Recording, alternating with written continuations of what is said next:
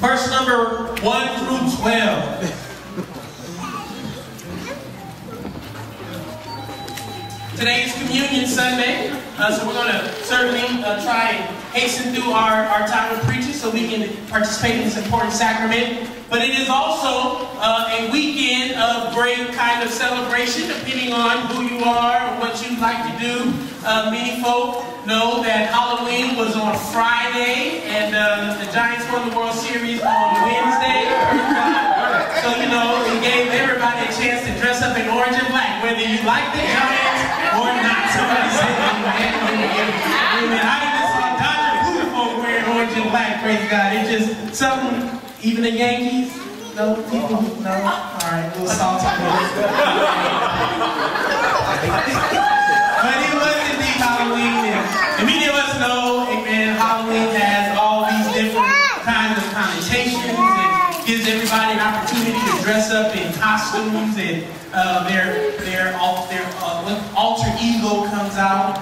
Praise God, folks get a free pass for just being a whole other person for a day, and nobody talks bad about it, amen? And then yesterday, in the liturgical calendar of the church, you may not know this, but yesterday, November 1st, is always called All Saints Day.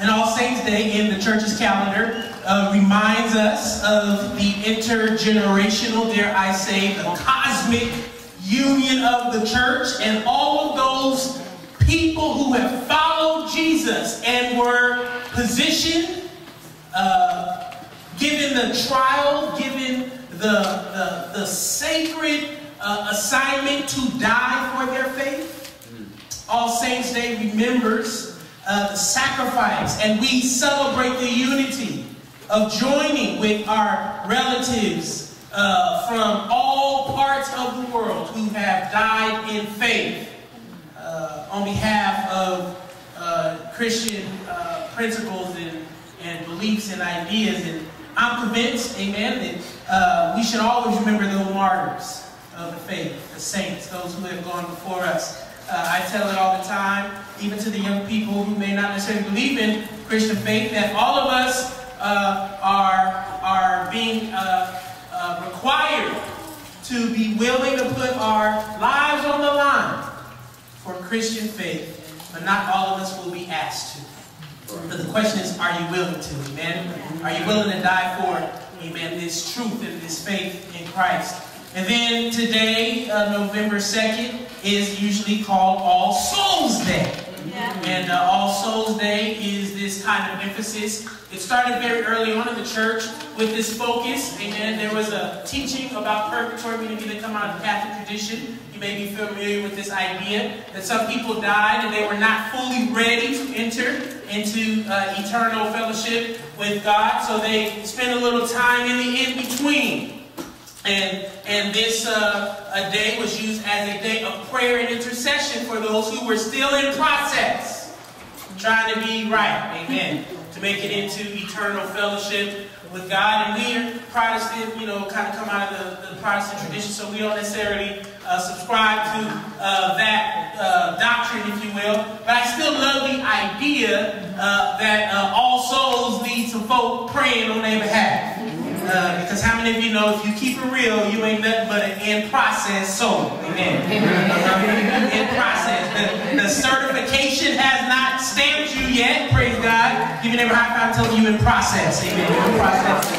So Halloween costumes, All Saints, those who die for the faith, and All Souls, those who are in process.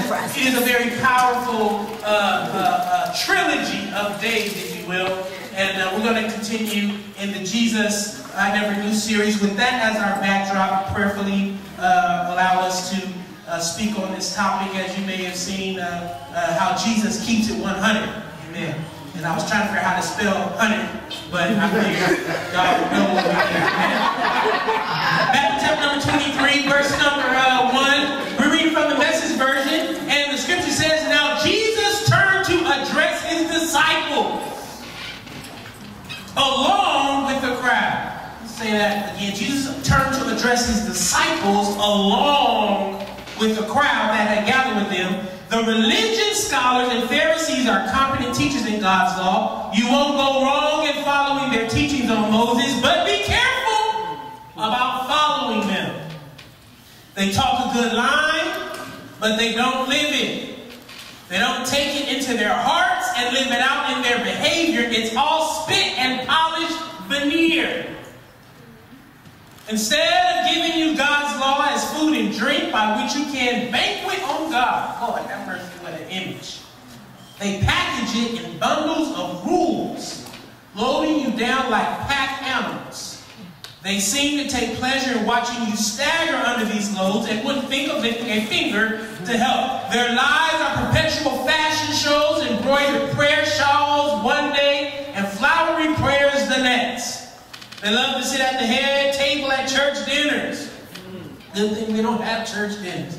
Basking in the most prominent positions, preening in the radiance of public flattery, receiving honorary degrees, and getting called doctor, doc, and reverend. Don't let people do that to you. Put you on a pedestal like that. You all have one single teacher, and you are all classmates. Don't set people up as experts over your life, letting them tell you what to do. Save that authority for God. Let Him tell you what to do. No one else should carry the title of Father. You have only one Father, and He's in heaven. And don't let people maneuver you into taking charge of them. There is only one life leader for you, and them, Christ. Do you want to stand out? Then stand down. Be a servant. If you puff yourself up, you'll get the wind knocked out of you. But if you're content to simply be yourself, your life will count for plenty. The Word of God, for us the people of God, let us say thanks be to God. Father, in the name of Jesus, bless the Word of God that has been read for us, the people of God. We ask you to hide this Word in our hearts. Send your anointing and make preaching and teaching easy. Let us upon me and even the hearers of this word. In Jesus' name we pray. Let the people of God say amen. Amen. Tell your neighbor, keep it 100. Amen. Come on, say 100. Amen. Keep it 100. No, don't say that. Keep it 100. Amen. Amen. Tell your other neighbor, lose your costume. Lose your costume. Now, it is important, amen, just to appreciate where I'm trying to go with this passage, to understand what keep it 100 means, amen. If you Google this and the Urban Dictionary pops up, you'll see that it is defined as to keep yourself real and true. To be honest and stick to the way you are, no matter what anyone else thinks. To tell the truth, the whole truth, and nothing but the truth. AKA, keep it real. To be honest with yourself as well as others. Keep it 100. Now, it is super important, I think, to try to set a couple of guide marks in this passage, because one of the great weaknesses of modern, postmodern society is that all of us have become radically individualized. So we read everything in Scripture with a radically individualized lens, as if Jesus is talking directly to you. And He's talking directly to me. When in reality, He's not talking to either one of us individually. Right.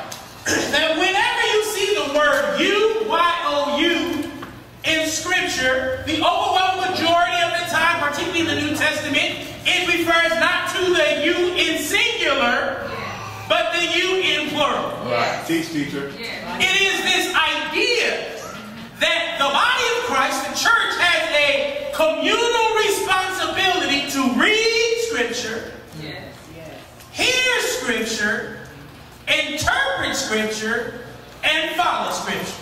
Right. Somebody say the collective we, amen. It is not the individual you, even though many of us are very comfortable with the world being individually about you. That's why following Jesus is always an interruption of our ways of being. When we take a look at this kind of communal you or collective we as we read Scripture, I think it helps you and I to maybe even understand what the words of Scripture are saying even more profoundly. Particularly as we engage in this text, Jesus, Scripture says, talks to his disciples along with the crowd. Yeah. He talks to his disciples along with the crowd.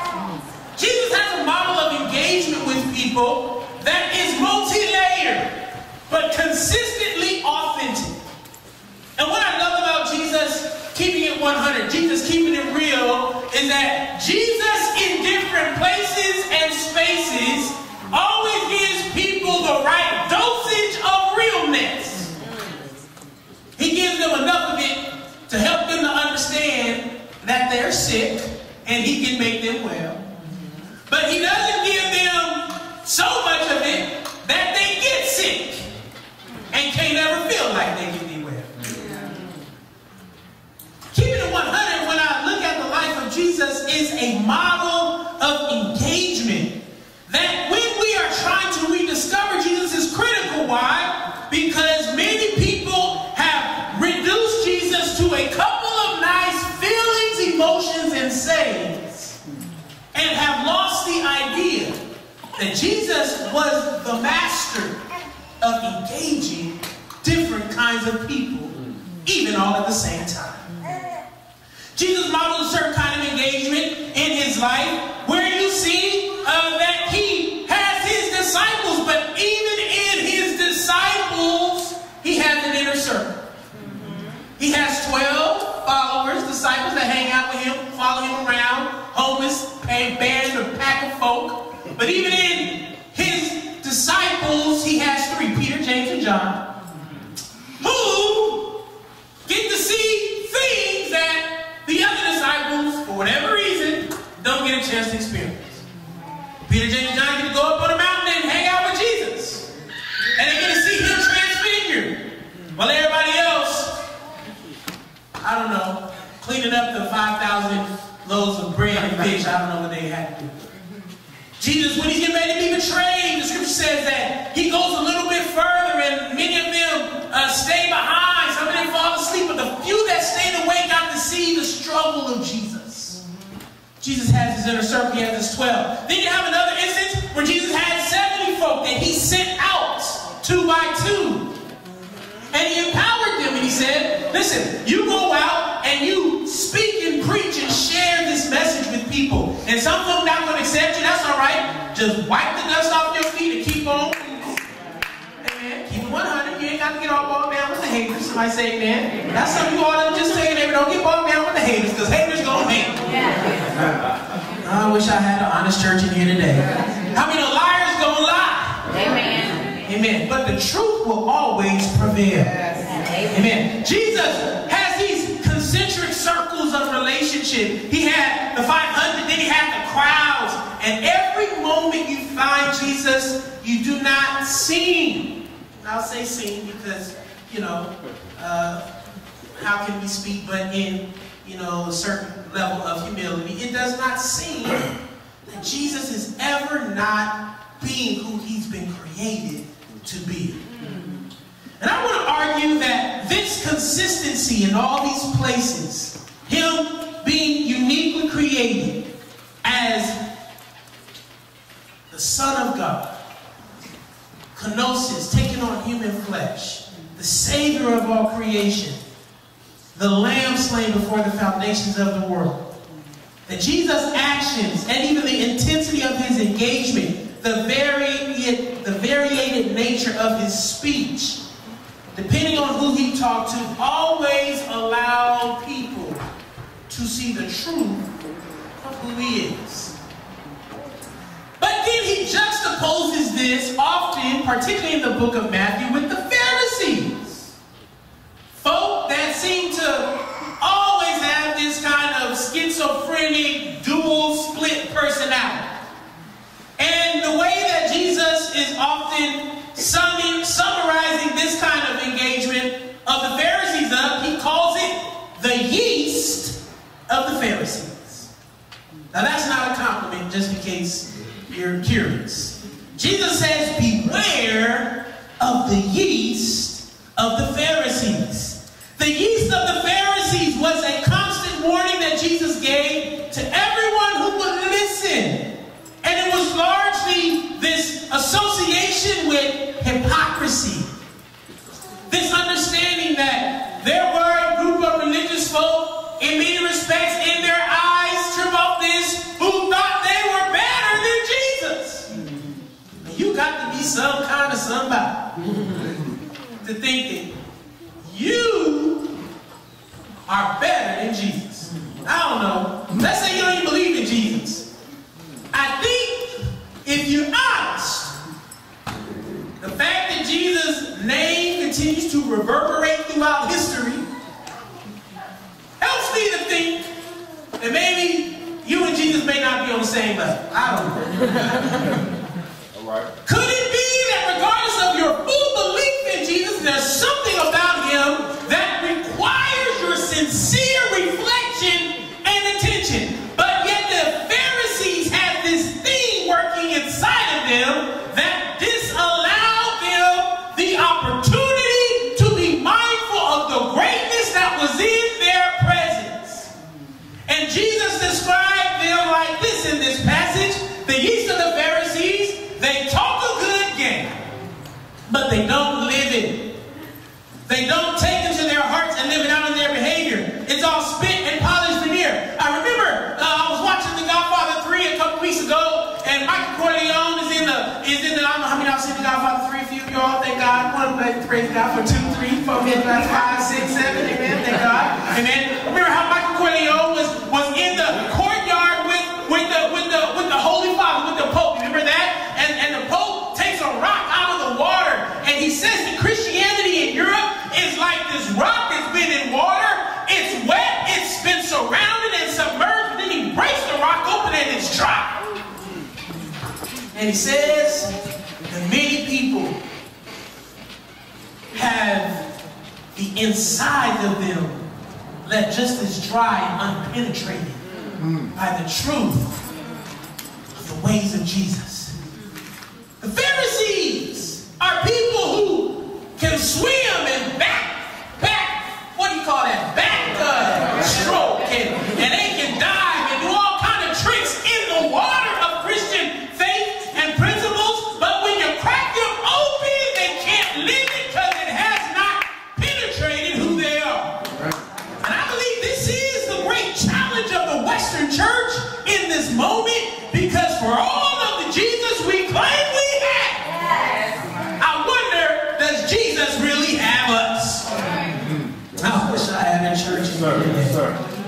He goes on to describe the yeast of the Pharisees as people who, in verse number 4, instead of giving you God's law as food and drink by which you can banquet on God, they package it in bundles of rules, loading you down like pack animals. They seem to take pleasure in watching you stagger under these loads and wouldn't think of lifting a finger to help. Their lives are perpetual fashion shows, embroidered prayer shawls one day and flowery prayers the next. They sell them on TV. Tell me to give them $19.99, $29.99, and I'll send you this prayer cloth. I hope none of y'all buying that stuff. If you that easy to part with your money, you better put it in the offering plate on Sunday morning. Somebody say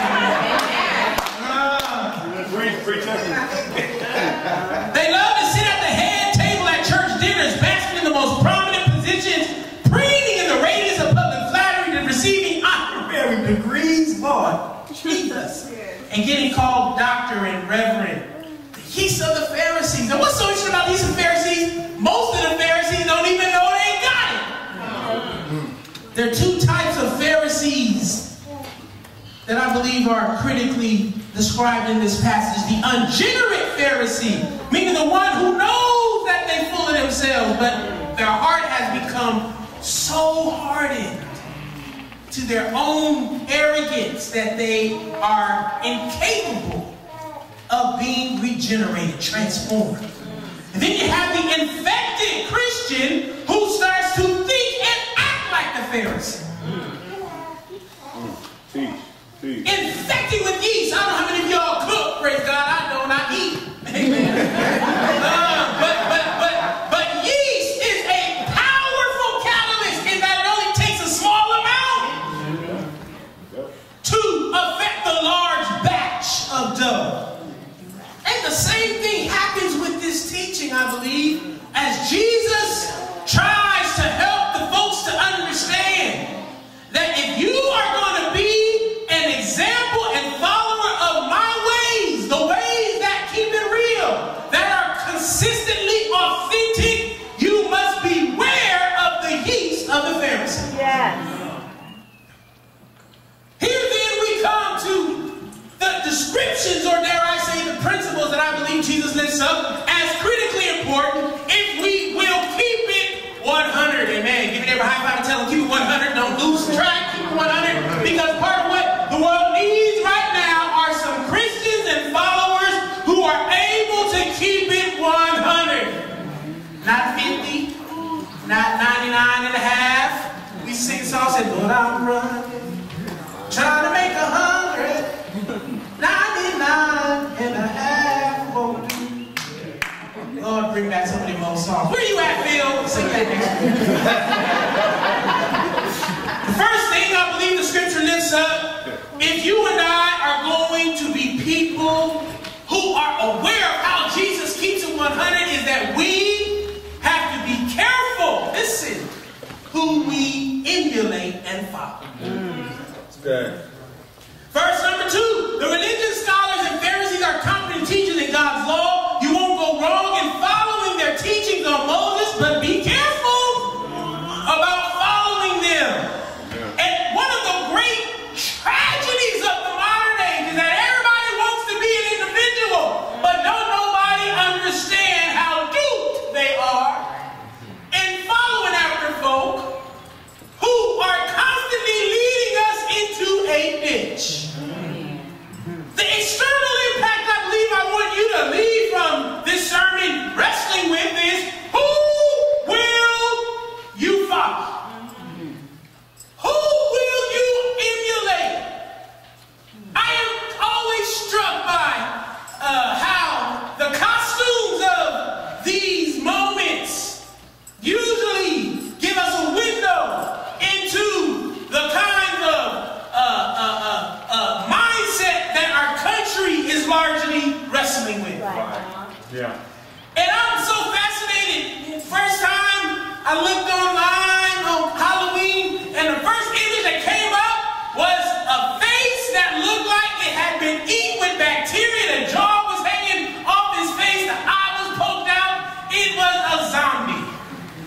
And I was so fascinated by all the many people who seem to be caught up, particularly, the Ebola stuff and all these worries about, the apocalypse coming through some kind of disease and folks are going to be zombies. And I watched The Walking Dead, so, I get it, right? These are very popular shows, but I am never worried about a zombie. I mean, never. Because I run fast, praise God. Thank you, Jesus. But I think part of what is important when you think about this, at least the context of this sermon, is that while we're being careful who we emulate and who we follow, could it be that our care, the lack of care, the lack of sophistication, the reductionist ways and moves we make in the world render us like zombies. Mindless, limping folk. Dragging our limbs and our bodies through the world without any real purpose or trajectory. Scripture says, tossed to and fro. Right. With the newest ideas and thoughts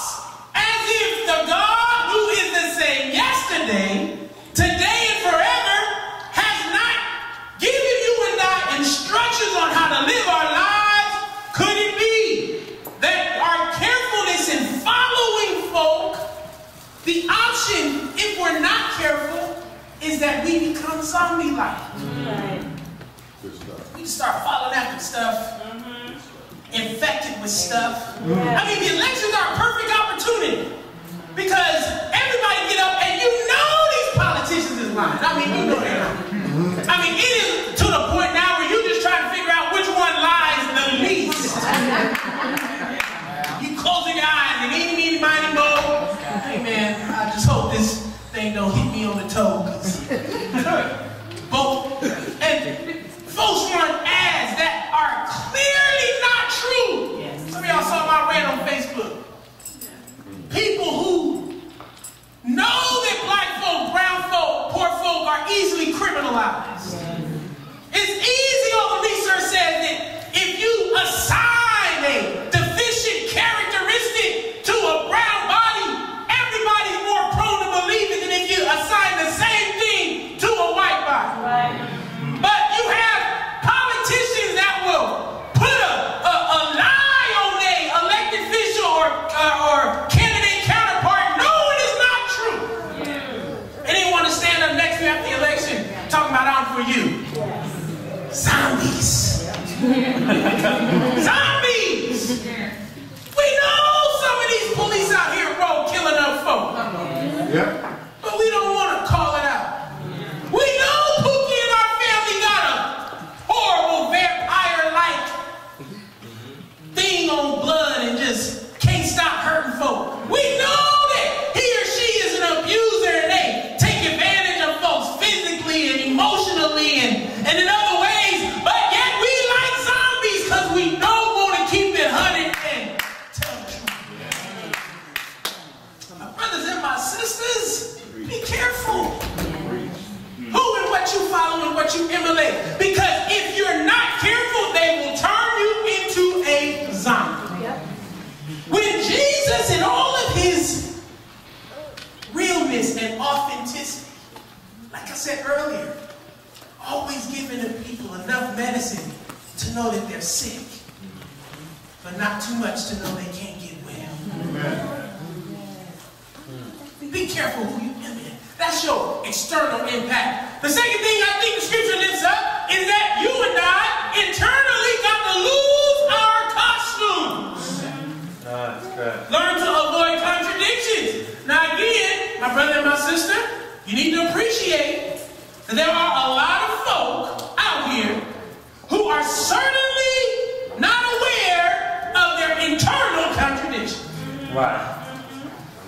And Jesus don't ever come just to work on the outside and leave your insides unaffected. I love it how some holy, sanctified, sanctimonious folk think Jesus only fought for justice on the outside. Oh, he was a revolutionary. Oh, yes, he was. I was reading Malcolm X, while I was in Ferguson, I was in one of the offices and they had Malcolm's letters on there. Oh, Pastor, you probably need to read Malcolm X. I said, oh, I read Malcolm. Oh, but you really need to read Malcolm X. Malcolm X is a revolutionary. I said, okay, cool. I'll read. So I'm reading through, Malcolm sounds like a holiness Pentecostal. Malcolm started talking about everything we talk about, and it sounds the same. Right. You need to stop partying. Yeah. You need to stop smoking. Right. You need to stop sex. Right. We need to be frugal. Don't be greedy. Yeah. And the person handed me Malcolm's thing got a thing on his ear, and man, he talked about all the girls he chasing after. He talking about revolution. I told that kind of revolution will be televised.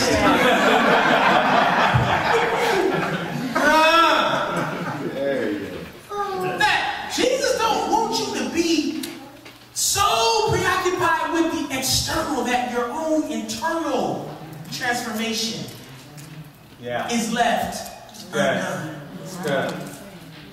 And the truth is, a lot of us dress up in these costumes every day. Yeah, come on. We got all kind of costumes. Folks dress up on Halloween and you take the license to look foolish. My daughter, she was Wonder Girl, not Wonder Woman. She 5, Wonder Girl.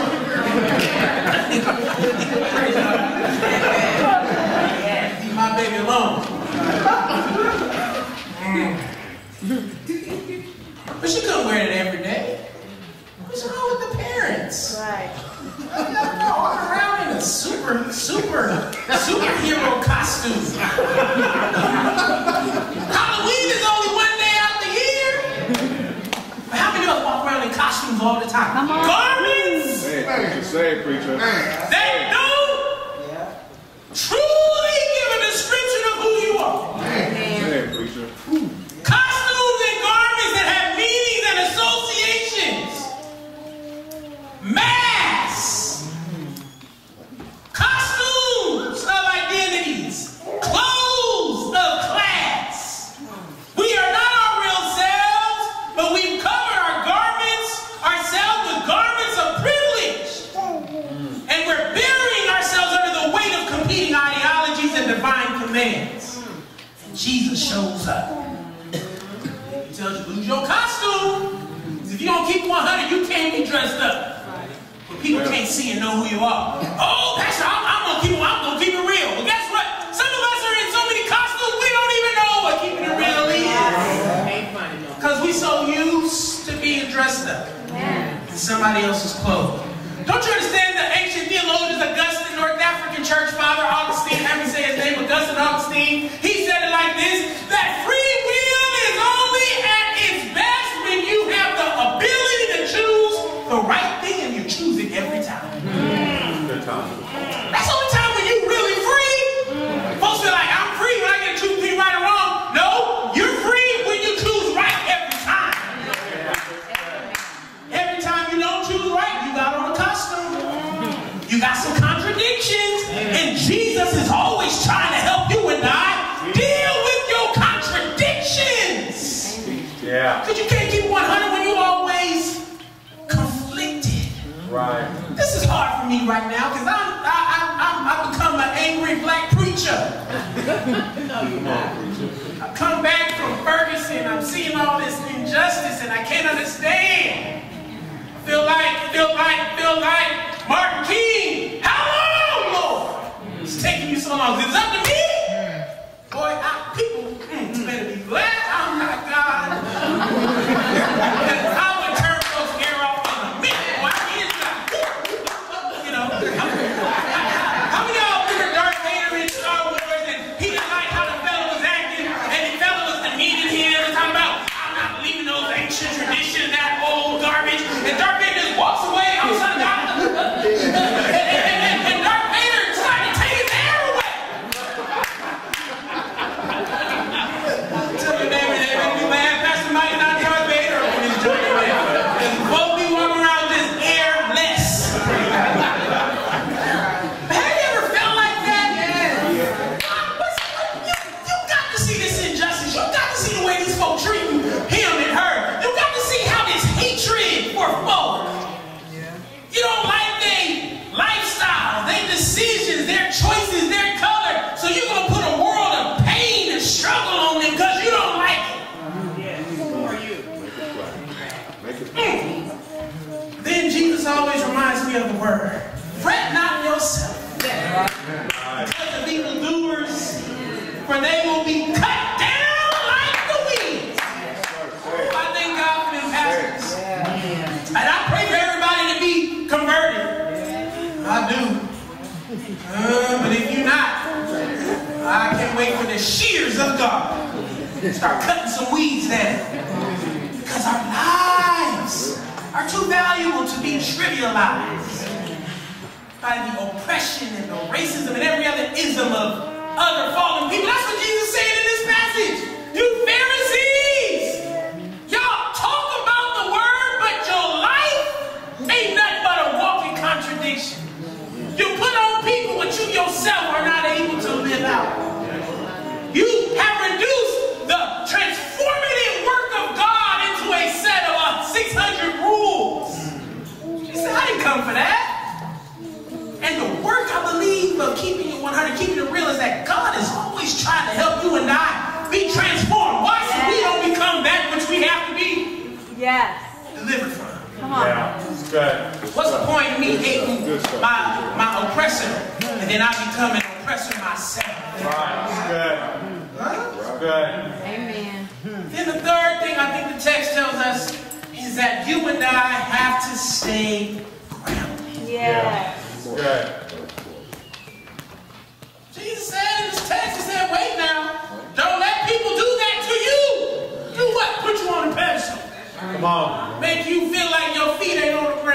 Right. Like you float through the sky. You walk on water. There's only one that did that. Right. Come on.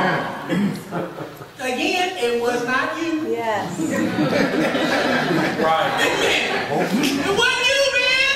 Sis, I'm sorry. You're great. You're talented. You're gifted. You are the bomb. But stay grounded. Yeah. Because if people put you on a pedestal, guess who gets to take you down? Right. That's good. Either you or them. They take you very seriously. Because the person that believes they are standing, Scripture says, be careful lest you fall. Right. I mean, there's a whole lot of vices percolating on the inside of every one of us. Right. Don't say, oh, they hating on me. No, you're just going to disqualify yourself. Right. You get on the pedestal too high. I mean, just think about this. Just think about this. People work on these long, big old ladders, scale buildings, folk building these big old bridges. Professional people who do this work all the time. Brother Bill and I went to the Giants game, the Giants-Dodgers game when we beat them. Praise God, it was great. But Brother Bill was walking me through the stadium, and he was telling me how people died building the stadium. Falling off the ledges and stuff. And these professionals, and professionals can't even stay in high places. What make you think you can? Right. You ain't no professional at being on no pedestal. Come on. You ever been up so high and your hair starting to get real dizzy? Like, ooh, he's lightheaded because you don't belong up there. Right. Somebody say amen. I don't feel like preaching in here, but I gotta say. Stay grounded, sis. Yeah. Because if you don't stay grounded, you'll get stretched too thin. Right. I was talking to my therapist, because you know I'm all over the place. I'm a flaming codependent. She when I got physically sexually assaulted by the police, she was the one that helped put my mind back together. Christian therapist, wonderful sister, white lady. That's why I know I don't hate all white folks, because she saved my life. And I was a broke Negro, praise God. God used her, and I know it had to be God, because I was on the brink of hating a whole lot of folks. God used her to put me back together. She's been talking on Facebook, and she's seen all the stuff I'm doing. And this is what she texted me this morning.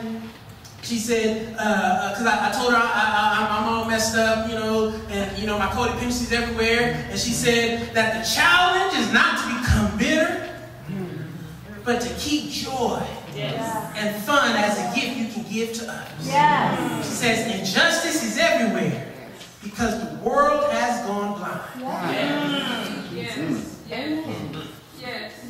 Y'all need to meet her. You know, she just dropped that, kind of dropped the mic. Praise God. On Facebook, you know what I mean? Just like the world has gone blind. Could it be that the role of the follower of Jesus is to bear witness to that amazing grace? Save the wretch like me. I once was lost, but now I'm found, and blind, but now I see. In a world that has gone blind, can we bear witness to the truth of the light? Yeah. Yes, sir. Truth always shows itself to bear fruit of transformation. Always shows itself to produce healing and conversion.